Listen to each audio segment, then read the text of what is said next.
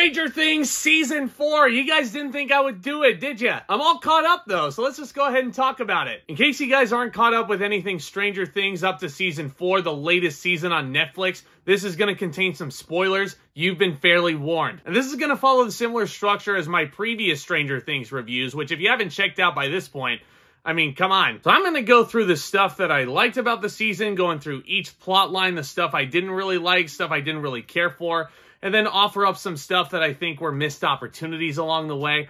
Because I'll be honest, guys, Season 4 was really damn good. I really appreciated that they delved more into the horror aspect of the show. Because in terms of, like, presentation, this is probably the scariest season out of the 4. Not probably, it is the scariest season out of the 4. So one plotline sees Mike Wheeler, once again played by Finn Wolfhard, visiting Elle, Will, and Jonathan at their new home in California. Hey, I like that state. All due to the traumatic events in Hawkins and the imminent danger to her friends, Elle goes with Dr. Sam Owens to a secret facility in Nevada to regain her powers. That's right, 11 is a superhero. I mean, that's kind of a red flag in a nutshell, right? Why does everything have to be a superhero thing? She's reunited with Dr. Martin Brenner / Papa, and she's forced to confront her time in Hawkins National Lab. The stuff with Millie Bobby Brown in this season I thought was utterly captivating and magnificent. She continues to be the shining light over everybody else. All due respect to all these other actors, but she carries this show on her shoulders, basically. And I'm sure she's gonna go on to have a great career in her own right, but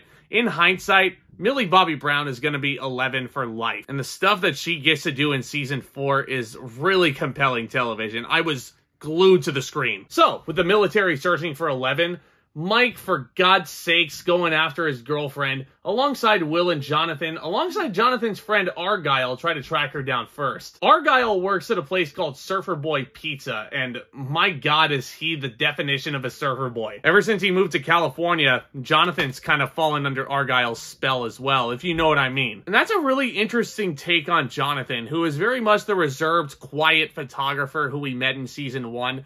And now here he is, completely stoned out of his mind, alongside Argyle, who is just...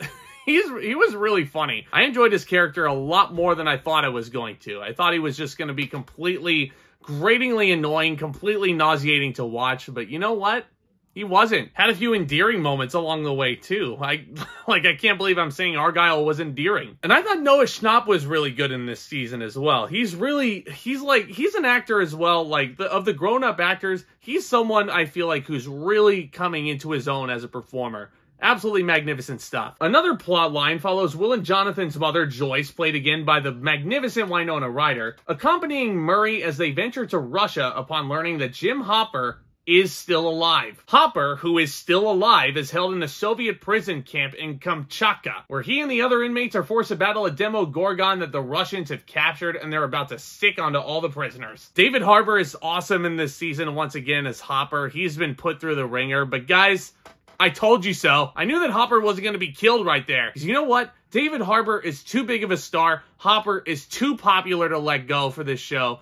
And they didn't. Which also is another thing that kind of works against this season in a way, which I'll dig into with this final plotline. Let's go back to Hawkins, where a series of mysterious teenage murders begin haunting the town. This is where we meet the leader of the D&D club at Hawkins High School, Eddie Munson, who is just so freaking entertaining, so larger than life. Again, I thought Eddie was going to be really freaking annoying this whole season, but once they eventually, spoiler alert, kill him off at the end of the season in a very emotional scene involving Gaten Matarazzo as Dustin, he really, like, his scenes tugged at my heartstrings, man. And I didn't think he would. He was really great. But Eddie's the prime suspect in the murders after senior cheerleading captain Chrissy Cunningham dies in his trailer. And Eddie's response is the stuff of meme legend. Chrissy, wake up! I don't like this. So our remaining heroes, Dustin, Lucas, Erica, Max, Steve, Nancy, and Robin, begin investigating to clear Eddie's name. All these returning actors are magnificent in this season as well. We do get a tease of a return to the romance between Steve and Nancy, who honestly, I hated seeing Nancy with Steve in season 1 because I just thought Steve was the biggest asshole walking the face of the earth. But Steve has very much softened into the big brother of the group. He is looking after his bestie Robin in the greatest way. Absolutely love what they did with Steve. Love how they redeemed him. I could argue that Steve is my favorite character out of everybody. That's what this show does to me, man. I want Steve to get back together with Nancy now. Guess we're just gonna have to wait until season 5 with this love triangle, huh? But of the rest of that group of friends, there's some interesting stuff going on. You have Lucas fitting in with the jocks and winning a game for his basketball team. Caleb McLaughlin once again is knocking it out of the park. I can't wait to see what's next for him. But I think if you're not Millie Bobby Brown, the show stealer this season is Sadie Sink as Max. What a freaking performance this was. Especially in the 4th chapter, Dear Billy. Her eulogy that she gives to her brother is so beautiful. It's so well shot, so well directed. The performance is stellar. That all leads to her getting caught in the upside down and a near death a few times in this season. My goodness. Because it turns out that Eddie was not behind all those mysterious murders throughout Hawkins.